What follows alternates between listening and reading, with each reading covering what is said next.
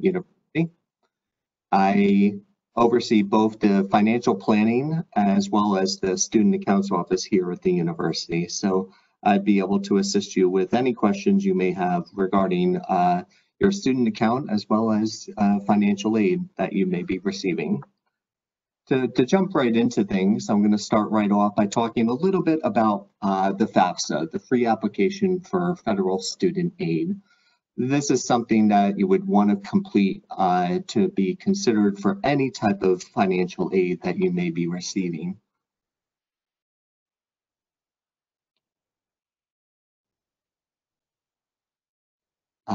One thing that's unique to High Point University is that you do not need to complete the FAFSA if you are only going to be receiving institutional merit aid. Some schools do require that you do the FAFSA regardless if you're planning on taking any additional aid outside of that of what the institution offers you. High Point University does not require that you do a FAFSA. However, if you are interested in receiving any type of federal, state, or institutional need-based aid, you would want to complete the FAFSA form. It is also required to be eligible for loan eligibility on the federal level, as well as some state loan funds that are available to you. And this is also true if your parents are planning on taking out a Parent Plus loan.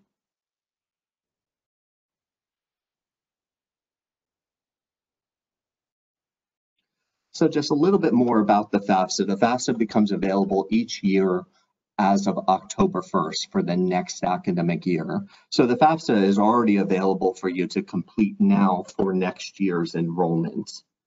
The FAFSA uses your prior year's tax information. So for example, if you're filling out the FAFSA now for the 21-22 academic year, you would be using the tax information that you had filed for 2019. And then ideally, families should be filing the FAFSA sometime between October and January so that we have the information to be able to package our students as soon as possible. There are some aid funds on the federal level as well as the state level that once they're awarded out to their maximum, there is the chance of not being able to continue to receive them, even if you have need to receive them otherwise.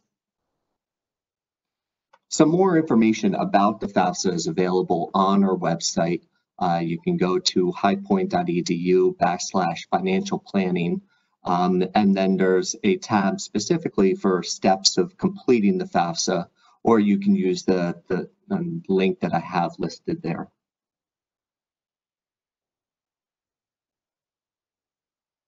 So I'm going to talk a little bit about the different types of aid that you may be eligible for.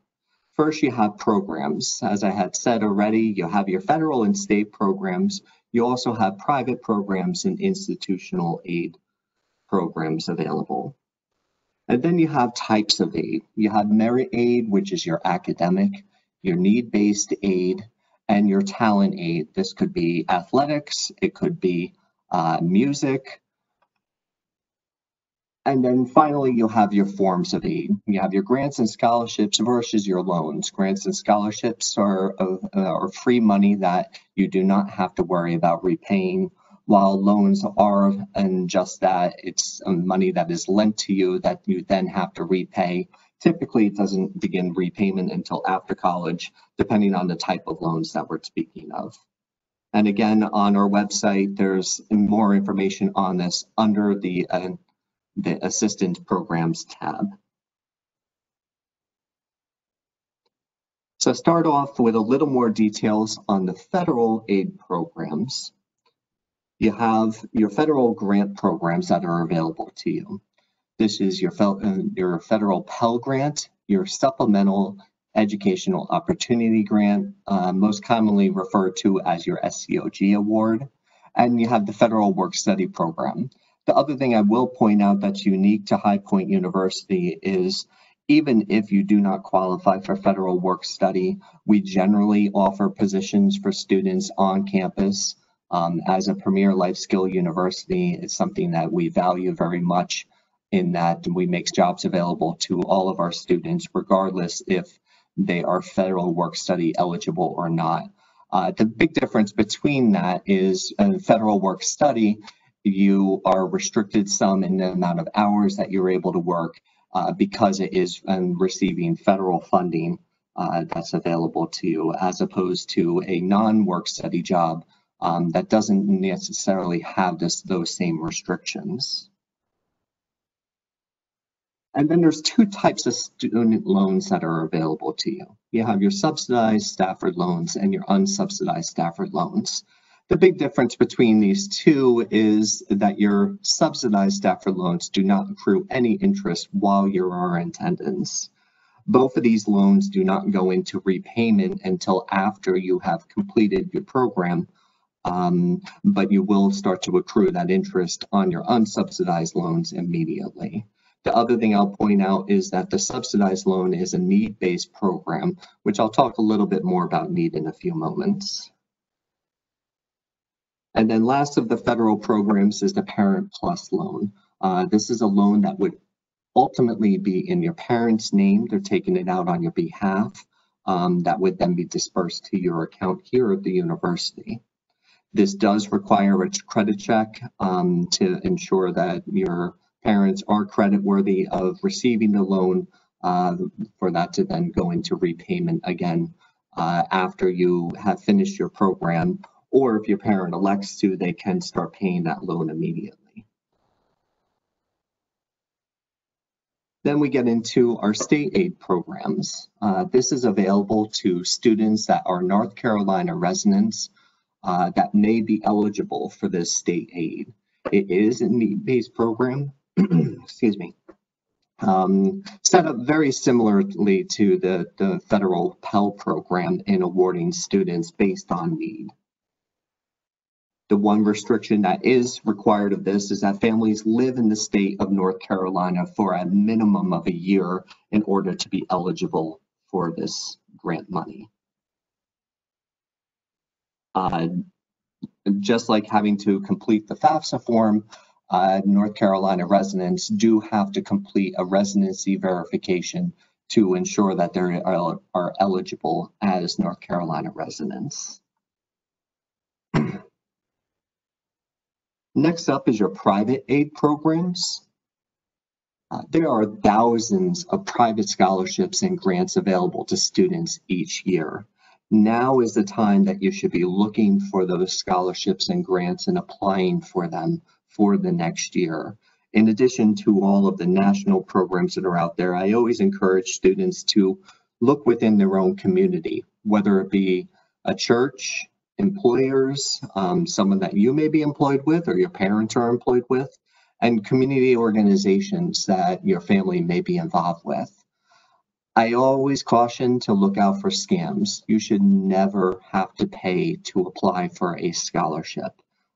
This should always be free money. It should be a free application. And so always be a little leery if they are asking for you to make some type of payment in order to apply for a scholarship. The likelihood is it's not a real scholarship that will ever be awarded. The other type of private programs that are available are alternative loans. This is something that is helpful should your parent not be able to take out a Parent Plus loan, or if they don't qualify for a Parent Plus loan, and perhaps you have another family member that'd be willing to help you out. On our website, under the Loans tab, you will find what's called Fast Choice, which is a search engine that'll ultimately compare all of the different loan options available to you and look at the different rates and eligibility to give you some options of the different choices that you can take. And then lastly, of all the programs is our institutional aid programs. You have your merit scholarships that come through our admissions office and based on your academic achievement. You have your talent scholarships, which include your athletics, as well as some scholarships such as theater and art and other performance programs that you may be eligible for. And then lastly, you have your High Point University need-based scholarships, which are awarded through my area in financial planning based on your financial need. So before I talk a little bit about financial need, it's important to understand what determines cost of attendance first. The cost of attendance is broken into two primary components. You have your direct cost, which is your tuition and fees, room and board. These are the things that you're then essentially charged by the university directly onto your student account. Then you have your indirect costs. You have things like books and supplies. You have transportation, should you be commuting to campus. And then you have personal cost. And this could be everything from clothing to laundry to incidental costs that you may incur throughout the semester and throughout the academic year that you would need to pay for. All of this together is what makes up your cost of attendance. In most instances, your financial aid cannot exceed this cost of attendance, especially when you're looking at federal and state aid, and they are restricted in that they are not expected to go beyond what that cost of attendance would be for you. So then what determines need? Your need is determined based on that FAFSA that we talked about in the beginning, the information that you provide. It ultimately comes back with what the federal government says is your estimated family contribution, or EFC is another acronym that you will hear commonly used throughout the financial aid world. This is what the information that you had provided on the FAFSA comes back to us saying this is what is felt your family can contribute towards your college education. Your financial need is then made up of that cost of attendance we just went over, less what your family contribution would be. In most instances, the maximum amount of need-based aid that you would be able to receive would be based on that financial need calculation.